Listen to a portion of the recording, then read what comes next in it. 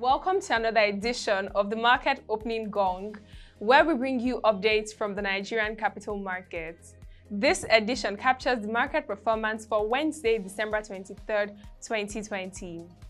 From the Nigerian Stock Exchange, the equities market maintained uptrend as trading activities closed on a positive note as NSE ESI appreciated by 2.40% for the day as investors gained 475.69 billion. Its year-to-date returns currently stands at 44.56%. The all-share index closed at 38,803.74 basis points with a market capitalization of 20.28 trillion naira in 4,316 deals. The market closed with 26 gainers to 7 losers. The top gainers for equity were Associated Bus Company, Japol Gold and Ventures, and Airtel Africa, while the top losers were FCMB Group, PZ Cousins Nigeria, and Lasaco Assurance.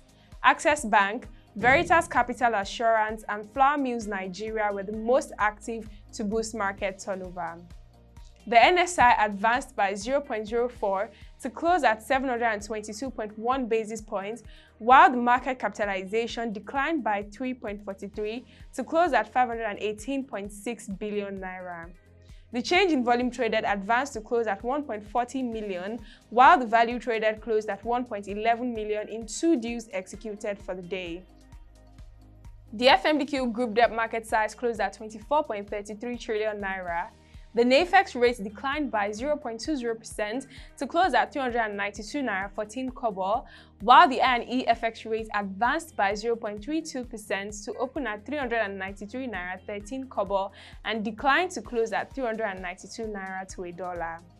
You can also check for global, commodity, currency, and other indices on the economic dashboard showing on your screen.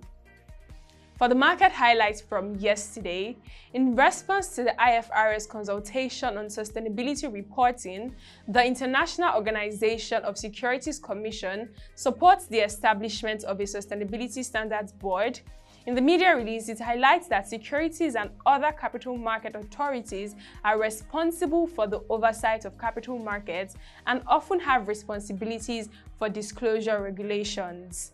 IOSCO believes that robust sustainability reporting standards, interconnected with financial reporting standards, will also support audit and assurance, enhancing the market's trust in sustainability disclosures and laying the foundations for mandatory corporate reporting on sustainability internationally. And that brings us to the end of this edition of the Market Opening Gong. Visit www.proshareng.com to get more market updates. Do connect with us on our social media platforms displaying on your screen. Until we come your way again, thank you for watching.